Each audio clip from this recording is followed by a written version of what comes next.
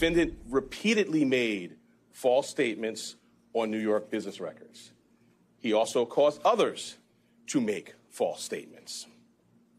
The defendant claimed that he was paying Michael Cohen for legal services performed in 2017. This simply was not true. And it was a false statement that the defendant made month after month in 2017. April, May, June, and so on through the rest of the year. For 9 straight months, the defendant held documents in his hand containing this key lie. Why did Donald Trump repeatedly make these false statements? The evidence will show that he did so to cover up crimes relating to the 2016 election. At its core, this case today is one with allegations like so many of our white-collar cases. Allegations that someone lied again and again to protect their interests and evade the laws to which we are all held accountable. I mean, Sue, I have read everything you've written about the business records, about the falsification of business records. I've read about all the people who have, I mean, Weisselberg goes to Rikers. Right. Over this. I mean, these are, again, I'm just struck by the way Alvin Bragg says, we do this all the time. This is sort of the bread and butter of white-collar prosecutions. Trump did it from the Oval Office, because he's naming those payments in 17. He's in the Oval Office falsifying business records. Right. I think we have a pattern here. Is that what we're calling it? I think judge after judge, and you're seeing this to one degree or another. I don't want to say that all of them are cut equally here, but you're seeing them want to give due process and want to go through it because they don't want to be accused of not giving Donald Trump, a fair shake. And it has led to all of these delays. And in one form or another, some are much larger than others. And it was refreshing to see the judge today. He's ready to move forward. He saw through this, and he's now marching towards jury selection on April 15th. And if you think about what Trump is accused of doing, it's not, it really, I get so, I feel like there's this temptation to lump all of them together and all the alleged conduct together. This is so different. This is the big lie about who he is, about who he was. And the notion that he lied about his wealth, that he lied about his sex life, that he lied about his vulnerabilities going into the 2016 election, get to the very heart of whether people would have made the same choice if they'd known this information. Which is why Alvin Bragg would characterize this as the state election interference case. Nicolle, when we talk about this case having a novel theory of law, in some respects it is novel, right? Yes, it is the bread and butter of the DA's office to charge people with the falsification of business records all the time.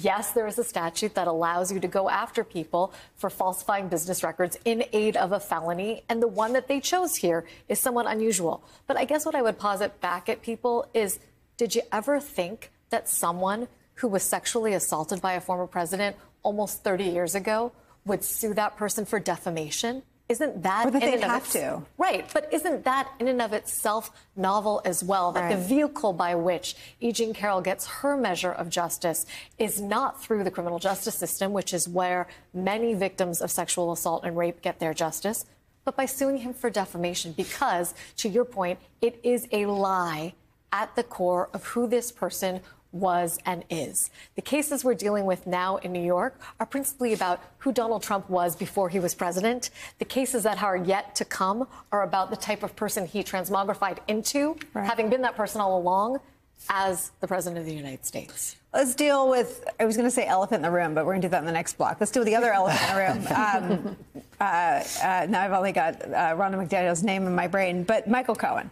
I mean, there's a scene in Lego Batman where the Joker is sailing away and he says, you're nothing without me. I mean, this whole symbiotic relationship started with love, has ended up with deep, deep hatred between Michael Cohen and Trump is again, just another thread, another subplot. But clearly, Michael Cohen triggers the you-know-what out of Donald Trump.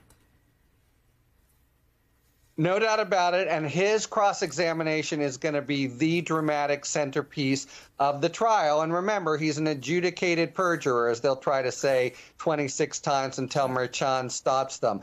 But look, Trump does all these things. At the time, it was a new pattern for us. We didn't know. Maybe that's why he was able to just skate by and get to the presidency. But he also signs the check to Michael Cohen when the hubbub first ensues. Remember him on the plane saying, whatever Michael Cohen says, he's my lawyer. Michael Cohen has a real sort of credible basis, at least, to testify from. But the particulars are going to be very strongly contested. That's really the most that they can try to do short of Trump testifying, which, as I say, I think is unlikely. So there are papers. There are things that you can point to. It's not just a Michael Cohen case, but he's really important, and they are preparing him at length over days and days and days for what will be, for sure, a bruising cross-examination. And what's so interesting about Michael Cohen, David Jolly, is that everything about Michael Cohen that they will throw at Michael Cohen as an attack is what Michael Cohen did in service of Donald Trump. Yeah, that's right. The lie before Congress was a lie that Michael Cohen says he was instructed to tell. And a jury will have to decide, right, and sort all that out on the credibility side. But everything they're going to attack him with is something that Michael Cohen went and served prison time for, and again, didn't have the alleged sex with the porn star. Yeah, he was doing it for the boss man, is basically what he will say. And I think where he provides such a dangerous witness against, or dangerous testimony against Donald Trump, is there's nothing more you can take from Michael Cohen. Correct. He's that person who has had everything taken from him. So there's not a charge he hasn't been hit with. There's not a credibility hit he hasn't absorbed. And so I think there's an opportunity probably for the jury to see him as just being raw and honest. And this is what I'm here to tell you.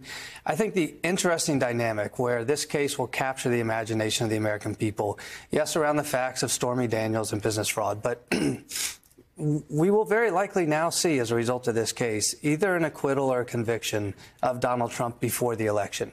That is the one dynamic we have not seen politically. Everything else does seem to be baked in, but we've not seen the American reaction to an acquittal or to a conviction. And what does that look like?